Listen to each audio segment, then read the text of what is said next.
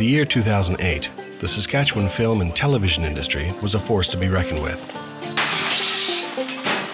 Big-budget films with Hollywood actors were in steady production, and one hit television series after another flooded the airwaves.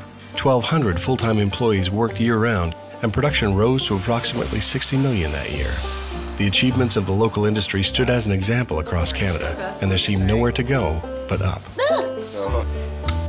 That was, at least, until 2009, when the industry began to change.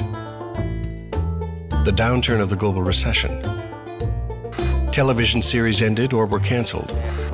Movie-making technologies were becoming more accessible, and big-budget films were facing opposition from a new breed of lower-budget filmmaking.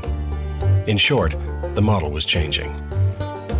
What this would mean to the future of Hollywood Saskatchewan is still very much in question.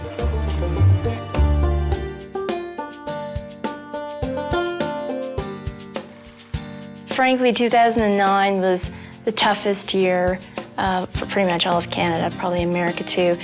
It was our slowest year in Saskatchewan since 2001, so we've lost a lot of people to other provinces or they've gotten a day job. But within that, there's been some great projects such as Rust, where they looked at a whole different financing model. It's a community got together and financed this film.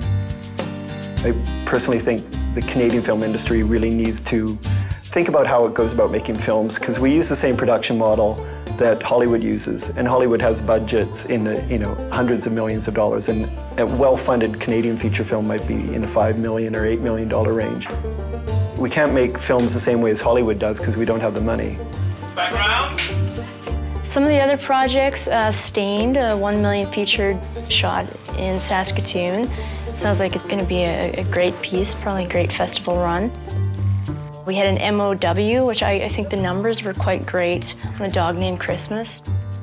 2010, I'm really optimistic about. It started with a bang, Bruce McDonald, hardcore logo too.